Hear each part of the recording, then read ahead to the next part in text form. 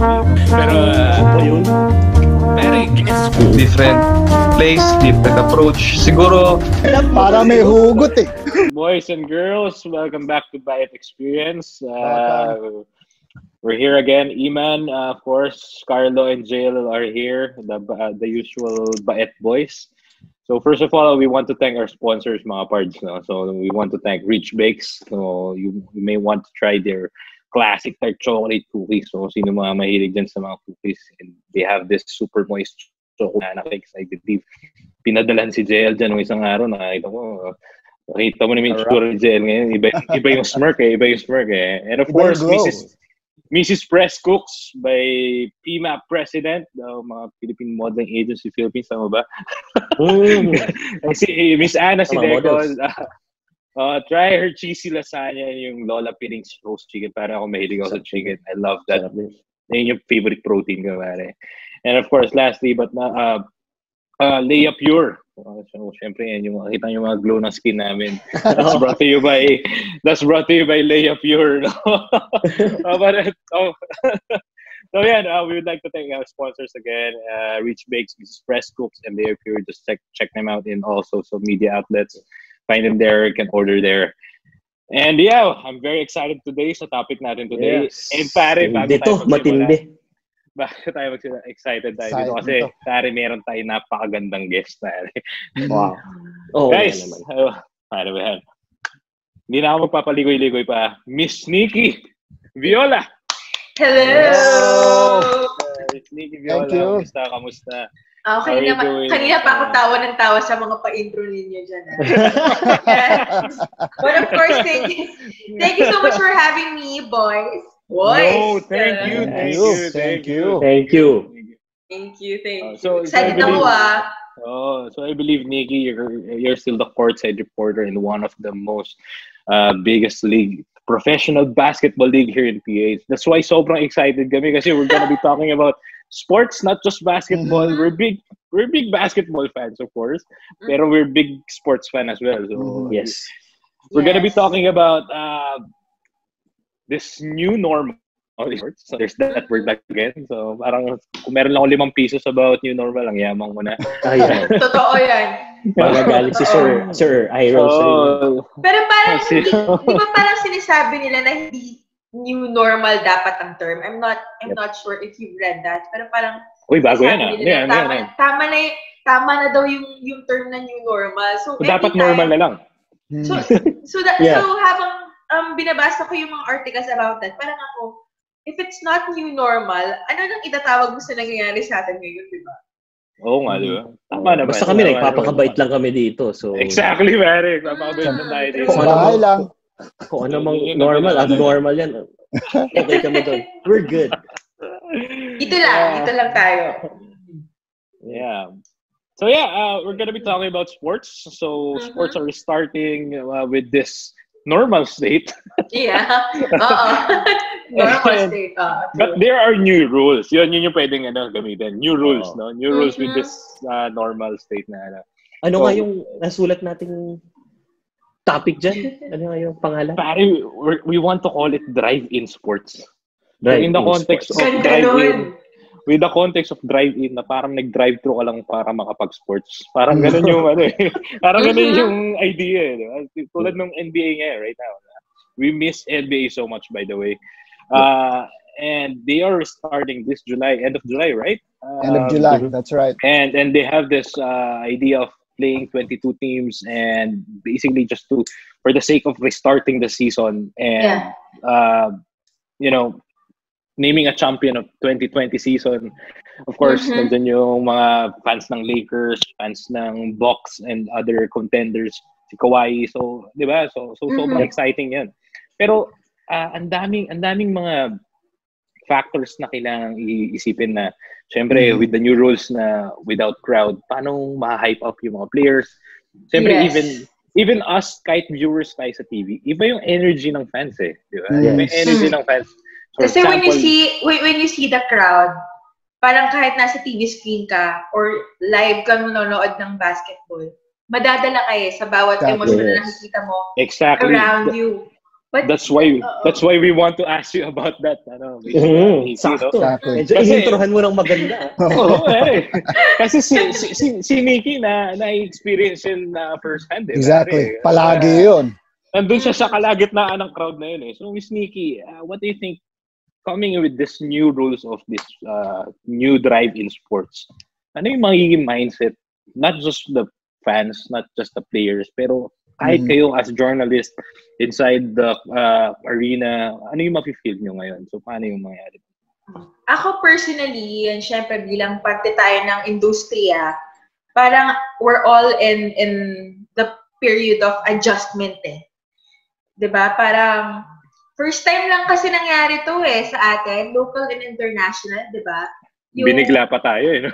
Biglaan na if tama ang memory ko, March 12 nag-release kasi ang NBA na magka-cancel na sila, di ba? And then, parang domino effect. Tuloy-tuloy na siya with other leagues. Exactly. Sa puso. So, alam din naman natin na sports, isa yun sa kumbaga leisure ng mga tao, happiness ng iba lalo. And yung in-snap bigla siyang nawala. So, para siyang yung, for example, yung love, you have someone you love, and then bigla siyang nawala, so bigla kang ginost. Parang oh my God. Lalim nun. Para may hugot eh. To add sa sinabi ni Ms. Nikki, sports actually is one of the oldest, or competition is one of the oldest form of entertainment for the people, diba? Hindi ko na malaman kung ano busy yan, pero nagsimula yan sa mga gladiator times or sa racing of animals and whatnot. Hanggang sa nag-evolve yung pitch basket na nilagyan ng pitch, tapos naging basketball, George Mikan, everybody. Tapos tayo, tapos we watched MJ, tapos nagkaroon ng Last Dance, di ba? Iba pag nawala siya kasi, yun nga, sanay na tayo based on our previous talks. Nasanay tayo sa, new normal. Yes, okay lang yan. Go. Gamitin pa rin natin. 5 pesos. Tapos nalaman natin na pag pumasok ka to work, ito na rin yung kakasanayan. Ayan, may iba ko. Exactly. Ngayon, pati sports, di ba? Pati sports na, yun na lang. Sports na hindi natin in-expect na pwedeng mangyari, pwedeng mawala sa atin. Pero at least babalik siya. Different adjustment na naman. So, 3 adjustment na yung gagawin natin. Diba? Ang dami. Ang inaabangan ko ba, how would the players react? Diba? Dahil we're coming from a pandemic. May pandemic pa din. Tapos, contact sport siya. Yeah. So, how will they play? Lalo na yung iba. Alam niyo, speaking of that, yung tanong na yan, marami nang nagtanong sa akin na players actually. Parang kahit hindi pa nagde-decide na sa MPBL, kahit hindi pa sila nagde-decide ng final decision nila na next year ulit ang magiging season ng MPBL. Ang dami ng players na nagtatanong sa akin na, Nikki, paano kaya to?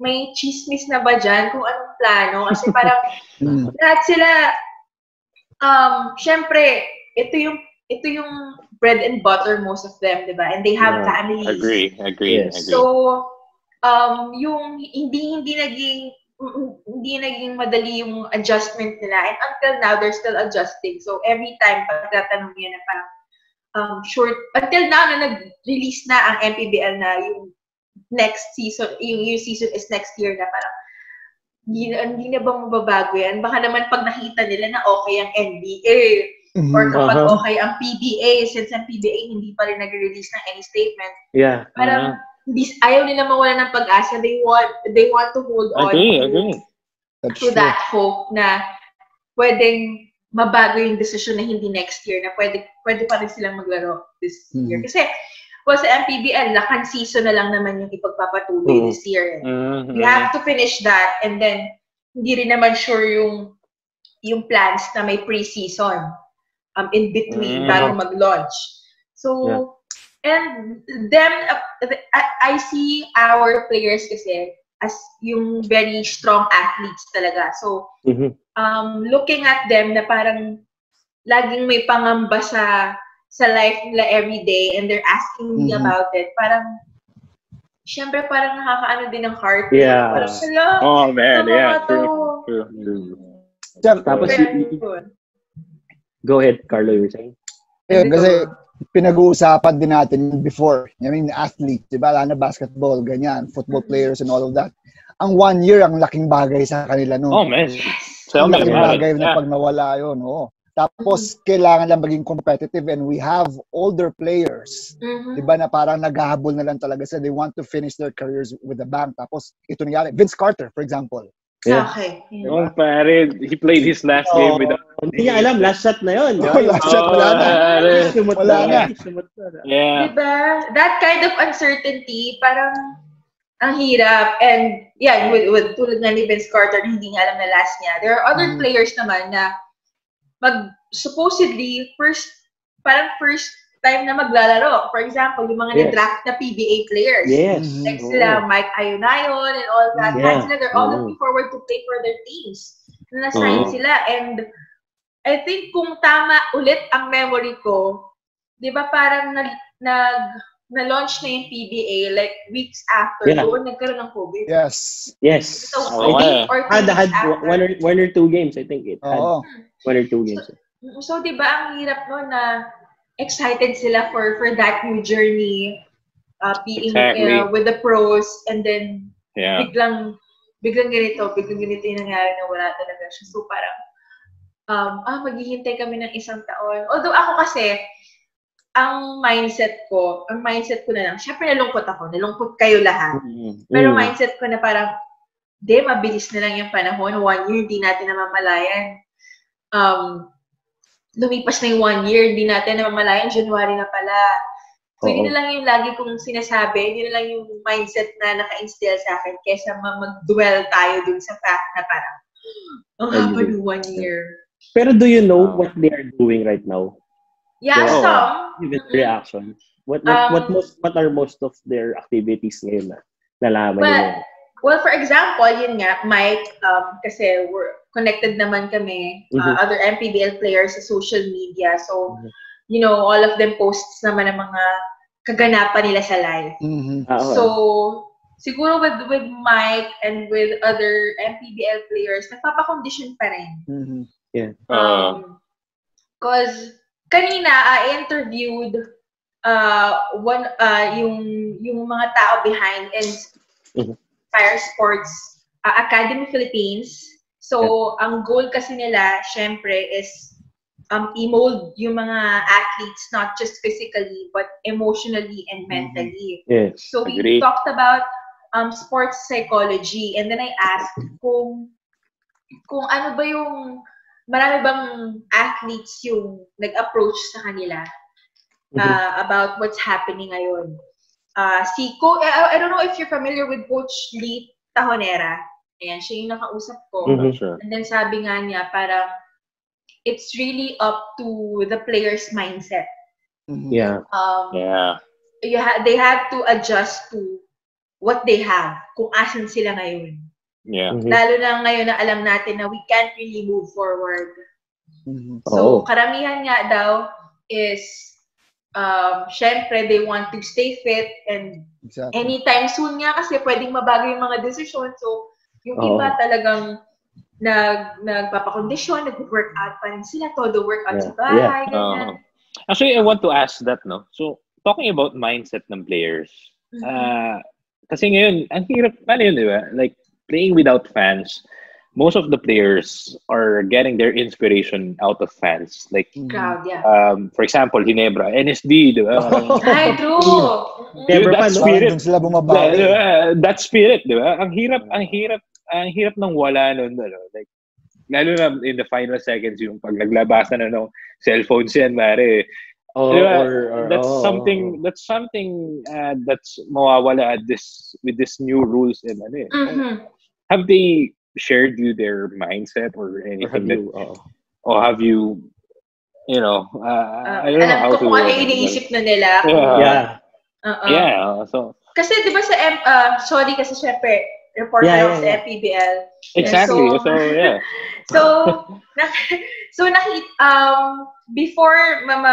Before mag-cancel ng games, there's this one game in San Juan. It's San Juan versus Makati. During that time, yun yung first ever na nag-close door game na ang MPBL.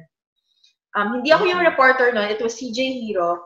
But I watched the game through FB Live. Yeah. And then, I think, parang tinanong ko sa CJ, kamusta yung mga players? Kamusta sila Joshua Toralba? Kamusta yung mga, yung mga, alam natin, mga players na laging hyped up, lalo na pag-crowd. Sabi ko, kamusta? Sabi parang, ayun nga, lahat sila ninibago kasi seeing the court empty, and just being there, it's parang, it made a big difference. Diba? Parang ako din, parang feeling ko, siguro kung nandun ako, parang, ano nangyayari? Kasi di ba kami, yung mga pre-reports pa lang namin, pre-interviews. Medyo intense nga yun. Intense na. Diba? So, and yung mga players, once na nakita nila yung fans nila, San Juan pa yun. San Juan, San Juan pa, Phil Oil pa yun. Laging puno. Nice arena, So, parang lahat sila, based on their interviews also, siguro ang naging motivation nila during that time was MPBL semis and like one game 2 yon against San Juan and Makati, and they have parang doon mag-decide kung may game 3. Do or die game yung magiging next game. So, I think nanalo ang Makati kasi first game nila na semis against San Juan, nanalo yung San Juan. And then, biglang nanalo ang Makati. So, parang lahat sila, parang naninibago talaga. And nag-aalala din sila na yung game 3 din ba is ganito. Ganito yung vibe. Man. With the Makati players, kasi naalala ko yun. Kasi nalungkot ako noon. Ako supposedly courtside reporter for game 3. for the next. For the next. And I was so excited. So, I think Thursday yung San Juan game na yun. And then, nakaabang ako kasi sabi ko, parang actually ako, yan, kung hindi ko sinasabi may kinakampihan akong team during that time, but I really want Makati to win. Bujing! Sila Coach Bujing. Sila Kuya Jong Baloria. Ayan. So, grabe kasi din yung intensity na pinapakita nila during the games. And para naman, alam mo yung feeling na, di ba, you're always rooting for the underdogs. Ayan, so there's always that mindset na. San Juan is the defending champ. I think. So, parang yung sinasabi nga nila is, like yung Makati, hindi, ang motivation na lang namin, kailangan namin mag-game 3 Kasi gusto namin mag-finals. Hindi na namin papansinin kung wala kaming makitang crowd. Kasi, like siguro in Makati's case, sanay naman sila na hindi masyadong yung hype yung crowd kasi hira lang silang mapunta dun sa kanilang home court. With San Juan, I believe it's a different story because sanay sila na puno. San Juan Arena. Pero kahit on us fans, I mean, for me personally, ewan ko kay Carlo and JL, pero ako, when there's like a big game, like a finals game, for example, or even just a playoff game, a game 7, or kahit a pivotal kind of game in the NBA, I always bring a 6-pack and something to nibble on. Serious mode ako. And ang hirap panoorin ng NBA match without that voice na defense. Hindi mo, everyone was shouting. Everyone was so energetic. Every time nag-free throw, di ba? How about you, Carlo? You may want to hype yan tao. Especially with you NBA fans talaga. So, it's not just the game. Diba? It's not just the game that you're watching. Parang yung experience mismo, mapa-TV ka, mapa-live ka, yun yung habol mo, ilalakasan mo pa yung volume nyo kasi gusto mo sabayan Gusto mo sabayan. Diba? Yung pagka natatalo na yung team mo, nahahabol, lumilipat pa ako ng upuan yan, parang ritual parang abang nangyari. Hahabol yun. Lumilipat pa ako noon. Ako sinasabi ko dati, pagka nakatatlong beer ako, feeling ko mamalasin sa third quarter. Yung minsan magda-jersey pa ako ng team ko, tapos pag natatamba ka, nahuhubarin ko pa yun. Tsaka minsan, di ba, may mga, halimbawa, ewan ko kung kayo ginawa nila to. For example, it's a crucial game sa NBA, and then group of barkada kayo. Minsan, magpaplano pa kayo na, dito tayo sa bahay ni ganyan. Yes, correct. Parang feeling, di ba, pag mas madami kayong nanonood in one venue, kahit wala kayo sa mismong venue na yun, mas masaya eh. So ngayon, hindi na din pwede yun, di ba? Hindi na rin pwede yun eh. Hindi na rin pwede. Well, hindi ka pwedeng dumiskarte eh. Pwede kayo mag-con-call. Zoom na pala. Zoom play parang gano'n. Well, contradicting to those, ako naman, ewan ko if you've seen yung pagpatuloy ng matches sa UFC. I don't know if you follow the sport. Yes. So, contradicting naman dun sa mas hype. I don't know if mas hype, pero you can compare yung hype intensity ng dalawang tao, dalawang lalaki or dalawang babae na nag-aaway, iba yung intensity ng crowd versus sa basketball na you have to score, you have to root for your home team, di ba? So, napanood ko recently, and given din the intensity of the sportscasters dun, sila Joe Rogan, sila Daniel Cormier, di ba?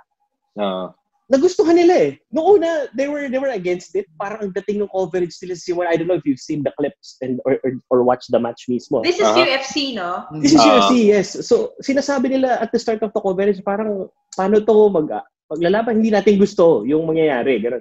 And then at the end of the coverage, sabi nila, I liked it. I'm looking forward actually to the next fight. This is without any crowd also, diba? No crowd. Only the coach. So you same as with same as with wrestling. Kasi yung mga wrestling din, no? Talagang sa headquarters lang niya, wala masyado. Iba yung nagbabalibagan sila, tapos iba yung mga crowd and ganyan. Walang nag-cheer pagka enter sila. Nandun sila sa facility sa Orlando. Kaya feeling ko napakalaki ng kailangan pag-isipan ng NBA, for example, or PBA and PBL, to engage yung fans, di ba? Not just, pakita niyo yung, di ba, yung sport, palabas yung ganun. Although I'm not sure how they will do that. Pero, UFC, di ba? Example ng JLUFC. It was great. Dalawa lang kasi yun. Ang inaabangan mo talaga yung cage eh. Tapos dalawang taong nagko-compete. Yung coaches maingay, gano'n eh. Exactly. Referee maingay, narinig. Pero yung ibang sports kasi kasama kasi yung crowd talaga dun eh. Agree. Football, basketball. Contact sports talaga na involve mga teams. Siguro for those sports kasi, lumalabas yung authenticity. Tama. Diba? Kasi, yung athletes. As compared to basketball, it's more of it's more of they hype themselves. Tama ka, sabi ni Imman, they hype themselves through the crowd. Diba? Minsan, init ka dahil kinakantsawan ka eh. Alam naman natin, si Michael Jordan, gano'n. Totoo. The Last Dance. Yeah. Mahabang topic na yun. Gusto ko rin i-discuss yun. Dami yun. pero which makes me think doon sa UFC case na sinasabi ni Jill kanina. Ito, I think this is a very relatable question for Ms.Nikki here.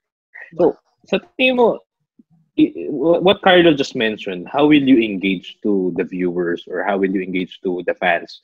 So what will this mean to sports journalism? So what are your thoughts on this? How do you foresee sports journalism, yung sideline reporting? Paano mangyayari dyan? Alright, malaking pagbabago for sure ang mangyayari when it comes to sports journalism because us reporters or someone who covers games, una sa lahat kasi ang mawawala ngayon, di ba? I think, di ba, nag-release ng FIBA ng new basketball rules.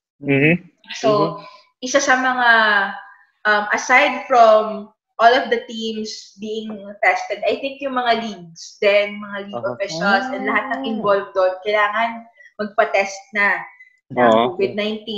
And, syempre, social distancing daw sa bench. I don't know if you've heard of that. Yeah. Once it apart, di ba? Once it apart. So, paano yun? Ano kayo mag-huddle nun? Paano yung huddle? Ayun nga, exactly. Kasi, like with us, sumasama rin kami sa huddle. Di ba? Yes. To listen to the coaches. And I think, magiging strict na rin with regards to sports journalists Kasi wala nang mga, for example, sa NBA, di ba, right after the game, may press call, ngayon, mawawala na yun. And parang, I've watched something about this topic na ano nang mangyayari sa sports journalism.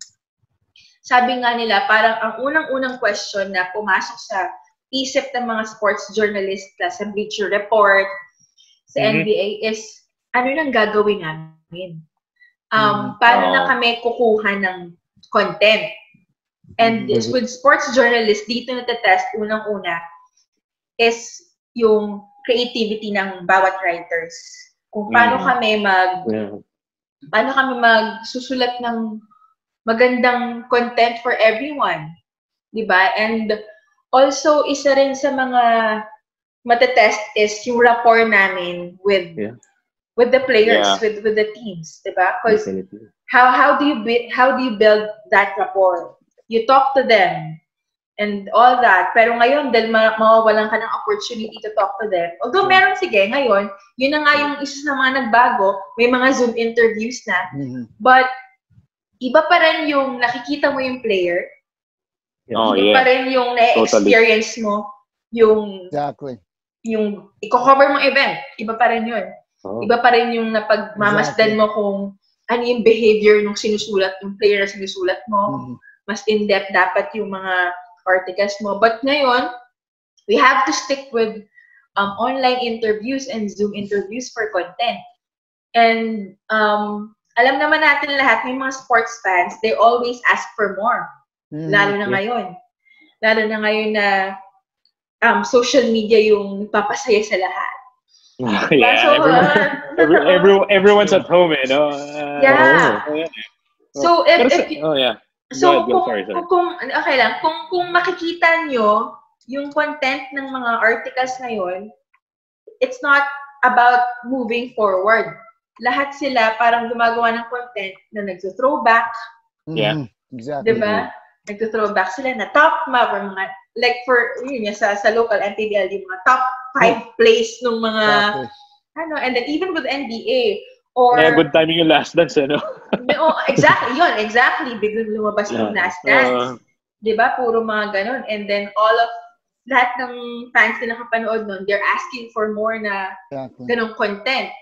And also, yun din yung nagagawa lang muna ng mga journalists natin. Medyo naging limited kung anong pwede namin ma-share to everyone. But of course, we have to deal with our own creativity kung paano namin mapapaganda yan. So, big challenge. Para intellectual challenge. So, yun ang natin yun. Kasi parang nauubos eh. Diba? Parang hindi ka naman forever pwedeng mag-throwback na article. Diba? Ang nakikita ko sa ngayon, if not throwback, if not top 5 ganyan, top 10 players of all time, blah, blah, blah. Parang doon naman tayo sa medyo mas personal. Parang, diba? Kasi inaalam natin kung ano ba yung buhay ng mga athletes na to ngayon.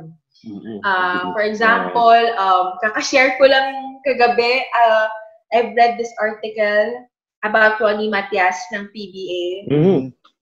Diba na parang, since walang PBA ngayon, bait yun, si Ronnie Matias. May mga binibenta siya. Diba? May mga binibenta siya, diba? And same as with other athletes na nag-business. Diba? Na parang ang sabi pa nga niya, ba't ako mahihiya na ganito yung ginagawa ko? I saw that. Agree. So, mga ganun, mga although it's for me, inspirational naman yung mga ganun. But, diba? Parang it's really different from the usual articles that you see or the content that you see. I totally agree with you there. I mean, players, athletes are like one of the biggest influencers around our community. And I think with that kind of inspirational kind of, content, malaking impact nila. Lalo ngayon, napaka-toxic ng social media with all the, Basta products, everything. Basta products lang yung binibenta nila. Wala na silang binibenta. Yes! Mag-stick lang tayo doon. Yes. Sa mga pangangailangan, diba? Exactly. Diba? Ito yun. Pero nagustuhan ko yung statement ni Ms.Nikki doon na intellectual, yung ibang word for the day natin na intellectual challenge. Bro, intellectual challenge. Creativity. Meron ng isang naisip ko nga sinabi ni Nikki doon yung, kasi si Ahmad Rashad, di ba? Yung kailan lang, parang a couple of weeks ago, parang lahat ng mga oldies in-invite niya sa Zoom call. Siya lang yung hindi tumatanda, lahat matanda na. Lahat na puro. Tapos, di ba? Isipin mo lahat yun na nakuha niya, para sumama dun sa call, di ba? So, related to that, Carlo, yung NBA ulit yan. Ako naman local, parang since nakausap ko nga sila Sir Lee kanina ng Inspire Sports, what they did, kasi parang they have this series called Inspire Learning Series. So, nag-feature sila ng mga lessons, for example, how to coach, ganyan. And recently, yung episode 4 nila kasi is ginather nila lahat ng players na kasama dun sa 2014 NU Bulldogs na nag-champion. Nag-champion. Okay. And ako parang, kaya ako naisip gumawa ng article about them kasi parang NU is, aminin natin, underdog talaga siya during those times. It's always Ateneo, it's always Lasal. Natuwa ako na parang, syempre, kilala natin yung iba doon. Like sila Pao Havelona, Kyle Lopez. Si Robin, nandun, diba? Yes, si Coach Eric Altamirano. So, kinuwento lang niya na parang, alam mo, katulad nga ng sinabi ninyo, ang daling makausap ng mga players na to. Nagawin yung mga ganong klaseng interviews and content. Kasi with them, parang hindi nila na-imagine talaga na mag-reunion sila lahat. Wow. Through that interview. And nakaganda pa dun sa episode is na-reminisce nila yung isa sa pinaka-memorable na nangyari sa kanila, which is the 2014 UAAP Championship na nakalaban pa nila of all people. Siyempre, Kiefer Ravenna and the Ateneo Eagles versus them. Diba? And nag-do-or-die game pa sila. I think ang game 5 pa. So, shinare nila yon. So, yun nga, yung point ni Carlo kanina, parang ang dali mong mahugot sila lahat ngayon. Which is also a good thing. Kasi on a normal day, parang hindi pwede, busy, di ba? Parang, bakit? Sinong kasama ko dyan? Ayoko, di ba? Doon makikita mo, andun sila lahat. Pumayag. Di ba?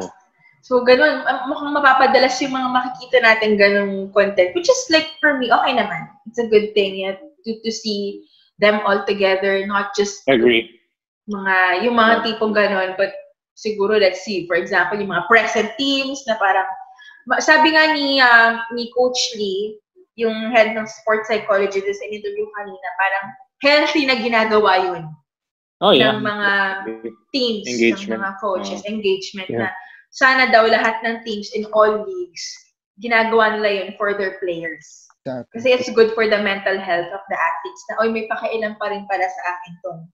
Naman. I think isa sa challenges din yun no? I mean, physically and dali i-train niya. I mean, not madali, pero nandun yung training niya. Pero iba yung mental, like for example, he got injured. I mean, JL could relate to this, definitely.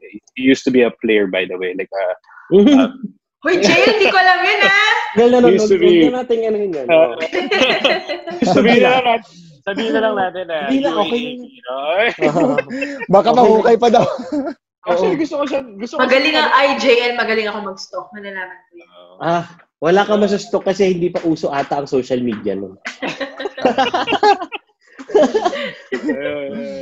So he can really relate.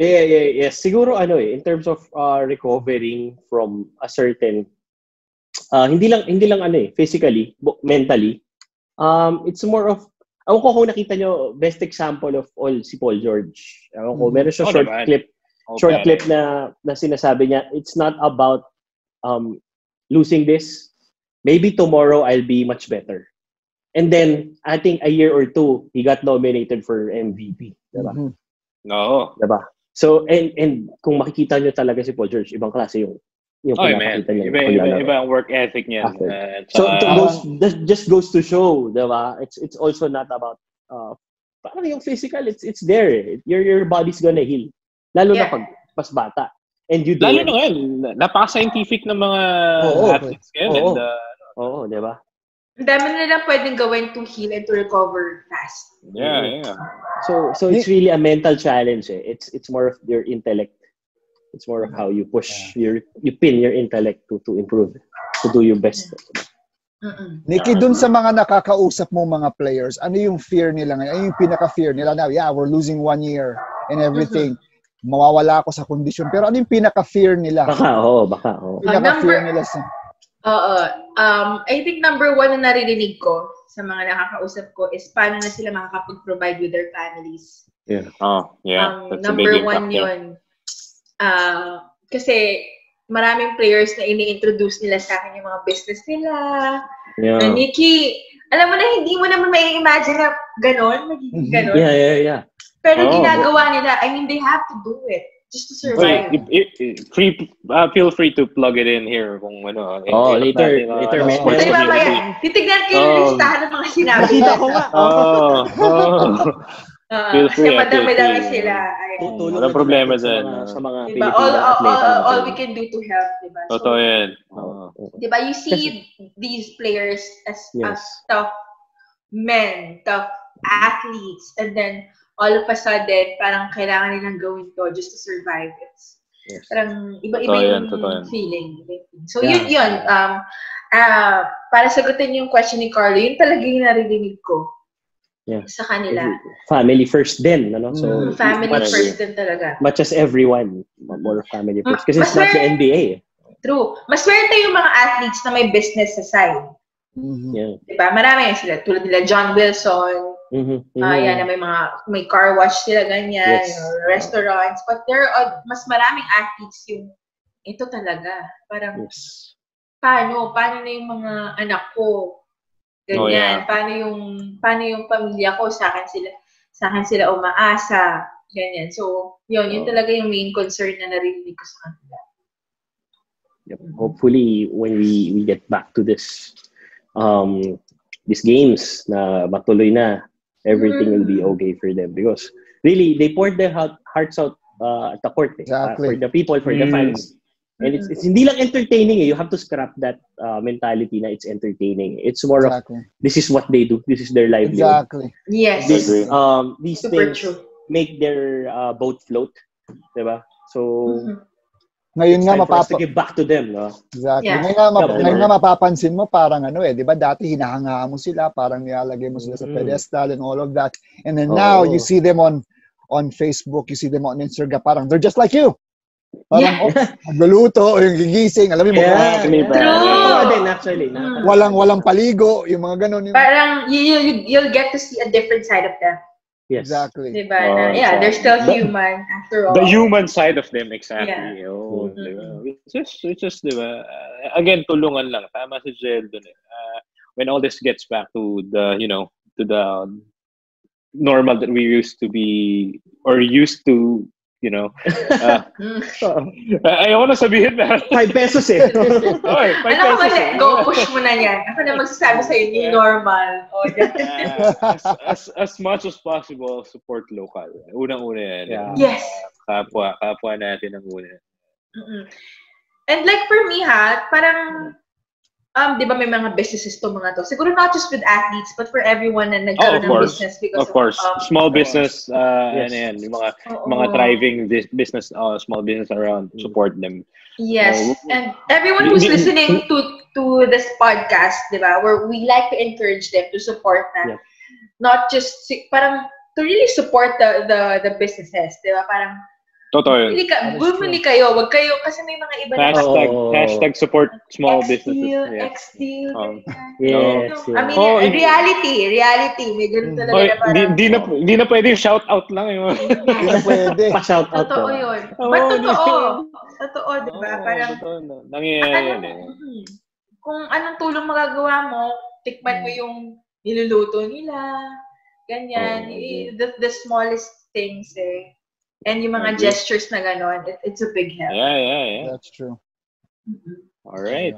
I think that's about it. First of all,